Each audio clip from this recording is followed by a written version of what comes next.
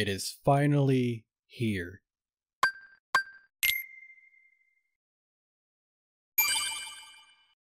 Ben 10 Ultimate Alien, the follow-up series to Ben 10 Alien Force, where Ben wields the Ultimatrix, an Omnitrix that allows Ben's aliens to go ultimate, changing their appearance and giving them new powers. There were also a ton of new aliens and an expansion to the universe of Ben 10, or at least an expansion on our knowledge of the universe. Now, I'm trying my best to make Ultimate Alien sound a lot more expansive, but this show is basically Alien Force 2. Not like that's a bad thing, Alien Force is great in my opinion. But anyways, despite that, Ultimate Alien is actually where my viewings for Ben 10 stopped when I was younger. That's right, despite all of my current Ben 10 videos, I had not watched all of Ben 10 before this review.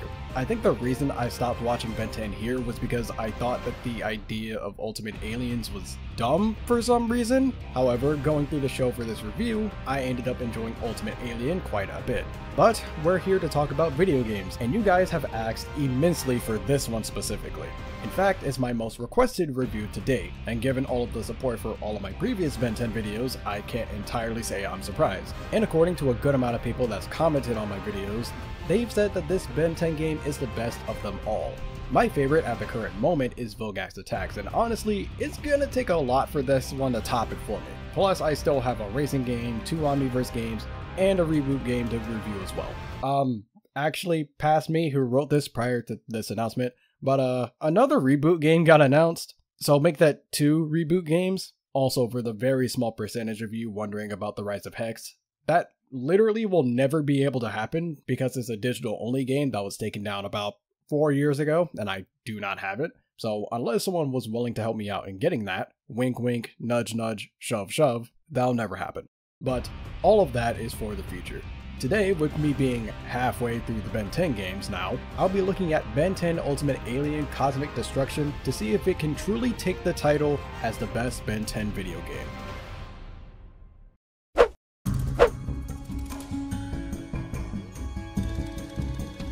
Ben is alerted by his #1 fan Jimmy about an incoming cosmic storm that is heading towards Earth, because everything attacks Earth in fiction. Ben sends plumbers to deal with it before they get wiped off the face of the universe. During all of this, Ben is stopping bounty hunters from stealing some artifacts. He, Gwen, and Kevin then find out that the plumbers that were sent got washed and need to deal with the storm. Azimuth shows up, saying that sending more plumbers to their doom won't do anything. He instead suggests temporarily powering up the Ultimatrix by finding the artifacts, which are apparently pieces of the POTUS Altiari, a device made eons ago by the Galvan, which was sent to Earth to prevent evil use. Which, can I just say that the Galvan should stop sending things to Earth? You Galvan sure are obsessed with sending your top tech to Earth.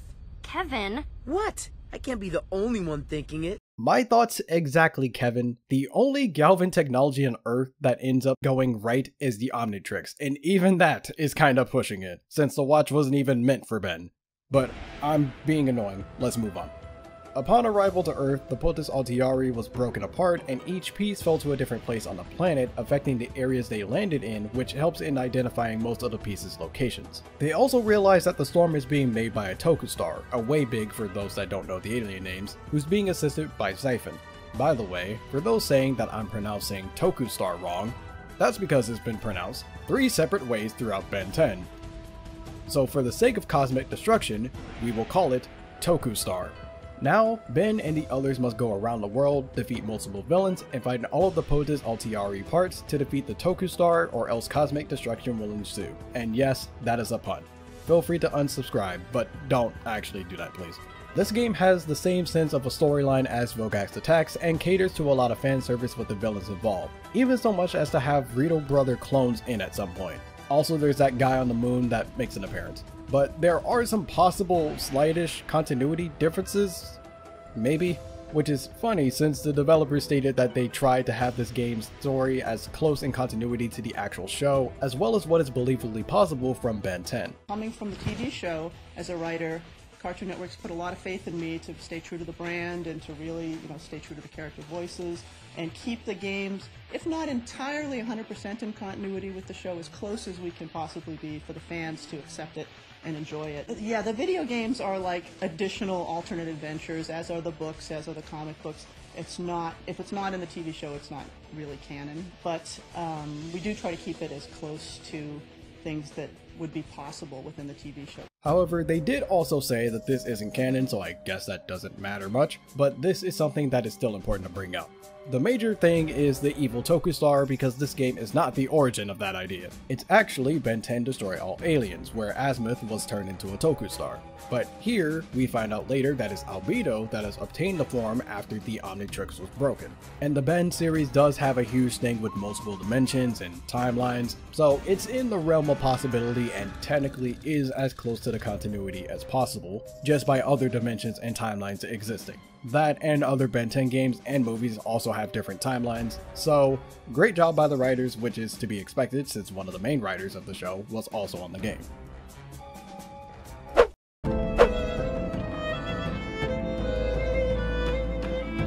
I now have an Xbox 360, so the game doesn't look blurry like last time. It feels great, though it doesn't matter too much because this game is also on PS3. But there is a reason for me getting the Xbox 360 version that I'll talk about later. Anyone who has seen my previous Ben 10 videos can imagine what I'm gonna talk about. But anyways, graphically, this game is a somewhat mixed bag for me. Aliens, robots, environments, and everything else looks perfectly fine. Except humans. They look a bit more glossy than they should be. Now, a really big positive in this game that I almost never get to talk about is ragdoll physics. When enemies die, they sometimes have ragdoll physics, and it looks fantastic. I wish more games had ragdoll physics nowadays because they can be some of the funniest moments in a game, and that's especially the case here. Enemies flying 10 feet after headbutting them or folding into themselves is incredibly satisfying and beyond hilarious. For the music, Ultimate Alien's theme is in the game, which in my opinion is the worst theme for Ben 10 period, but that's besides the point. In-game, most tracks are about 30-second loops, which is a bit annoying, but thankfully, all of these 30-second loops are really good. A good amount of it sounds like it would be from the show, and there's a lot of rock in it too.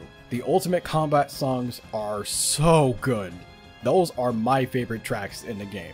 And if I'm being honest, this game might have just taken the top spot for Ben 10 game soundtracks for me.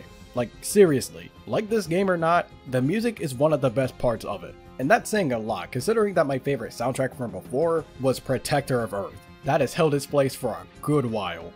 The voice work in terms of actor's choice and attention to detail is astounding. Every single character in this game has the same voice actor as they do in the show. Every single one. Even characters with barely any lines like Jimmy's mother, and characters that haven't been in Ben since the original series, have their voice actors reprise their roles. Like, they didn't have to do that, but they did, and it's very well appreciated. Speaking of unnecessary, in a level that takes place in Japan, the people actually speak Japanese. Arigato. Domo arigato. Sure, it's a few generic lines, but again, it wasn't needed, but it's greatly appreciated. It's not very often where you get details like this accounted for. Then again, not that many license-based games end up going around the entire world, so there's that too.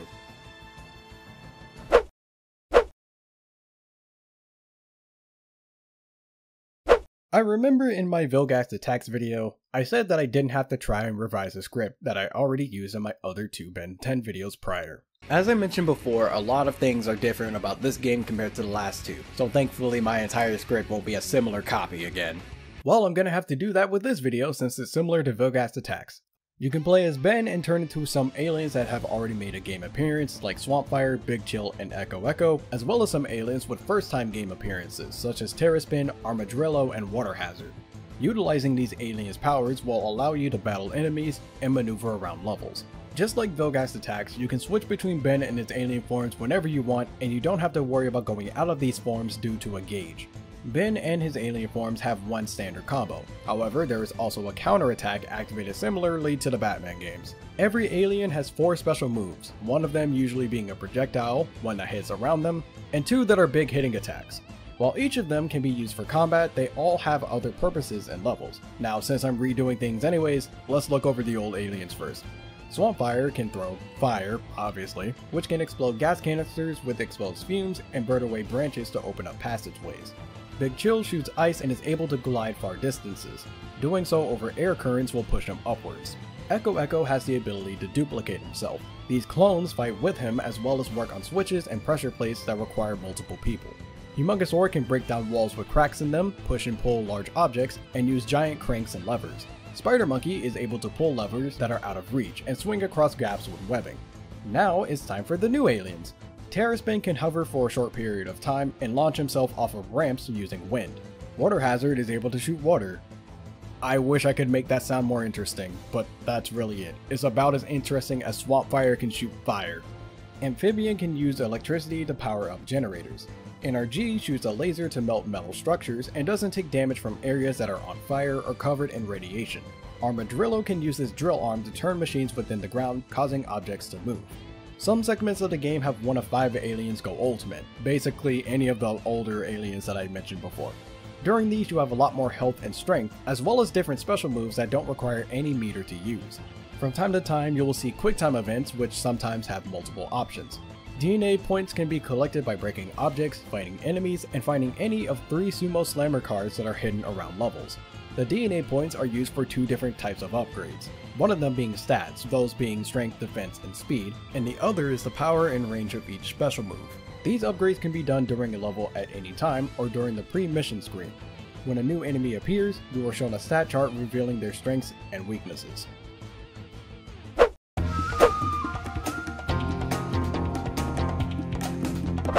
The amount of environmental use for each alien's powers is just as much as it is in Vilghast attacks, if not more so.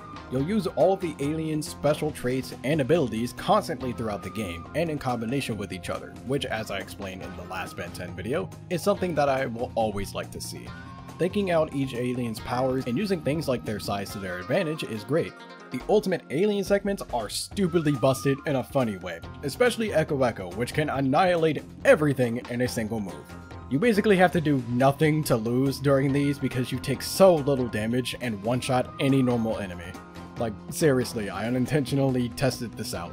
Something else that is really cool is the QuickTime event. At first, I thought that it would test your knowledge on the aliens for which one would be useful in a situation, but it turns out that literally any of the ones shown can be used.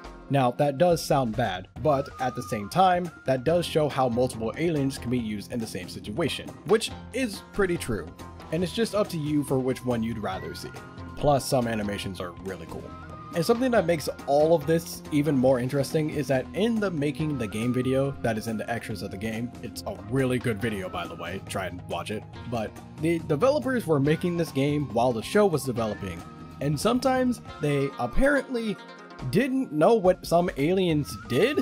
Because Ultimate Alien, the show, is new, we were kind of co-developing the game at the same time they were developing the show. So we ran into instances where some of the new alien forms, we didn't know exactly what they did. In our example, there's Amphibian, who's in the game.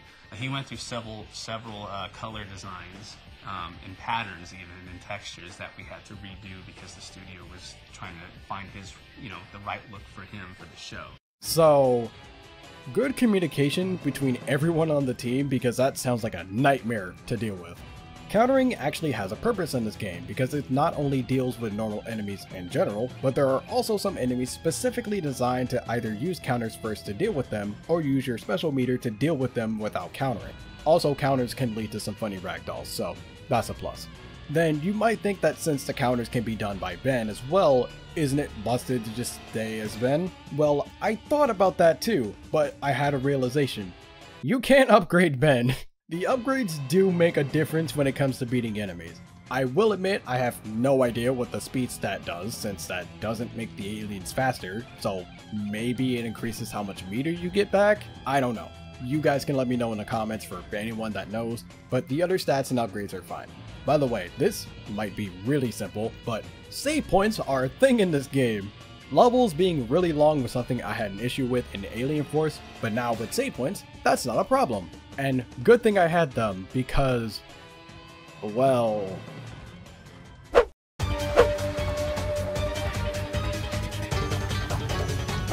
I just want you to keep this in mind. This issue might just be in the Xbox version of the game, but it's still enough of a problem to bring up. This game crashes and softlocks way too much. Normally something like this would just be in the ugly section since I've only played this version, and it usually doesn't happen very often or enough for me to actually make a point on it. But not this time. It actually happens too often in too many scenarios. I have crashed / softlocked the game, fighting a boss, beating a boss, going into a cutscene, and switching aliens in the new Ultimatrix screen. There's no reason for the game to crash through basic means that I'll be doing often throughout the game, multiple times. No version of the game should have this many crash problems, especially with an aspect that I'll bring up in a little bit. It is a very good thing that save points are in this game, because otherwise, getting through this game would be way more irritating. They are basically this game's saving grace. Get it? Haha, laugh.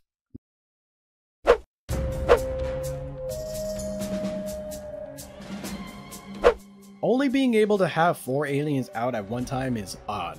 Every other game so far has given you the ability to switch between every playable alien instantly on the fly, with slight exceptions to meter going down. Even Vilgax Attacks, which had 10 aliens, was perfectly fine, but here you can only have 4 of them out at once.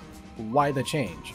Well, in the pre-mission screens you are given 4 aliens, 3 mandatory ones and an optional one.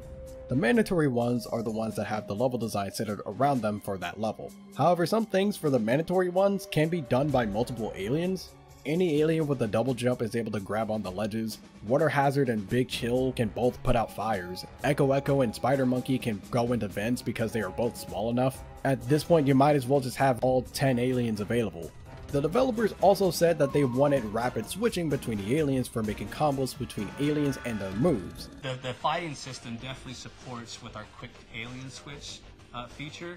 You can start a fight with Swamp Fire, and as I hop to another one, I can switch to Big Chill, defeat him, backflip into another one while switching into Spider Monkey, and conquering this guy, and then finishing off with Humongosaur mid jump, and to kind of polarize him into the ground. And while that is something that you're able to do, an alternative that would have made the rather slow changing more streamlined across multiple aliens is to have all aliens on a dial and time slows down while the dial is on screen. The way it's done here just feels like a middleman roundabout to something that wasn't a problem before. And finally, anyone who has seen my previous videos have been waiting for me to mention alien exclusivity. It wouldn't be a Ben 10 video of mine if I didn't bring it up. Thankfully, the only difference is through the use of cheat codes on the Xbox and PlayStation versions. Since I played the Xbox version of this, I was able to play as Wrath, because the PlayStation version has 4 arms and I did not feel like playing as 4 arms again. I kind of feel like there could have just been 2 different cheat codes and have them in both versions, especially with the potential crash issues being an Xbox exclusive thing. I'm not exactly fond of potentially choosing a worse version for an alien that I'd rather have. Thankfully, it's just cheat codes and not base game characters. I think that's the kindest I've ever been about alien exclusivity before. Who knows if the next games are going to be like that though.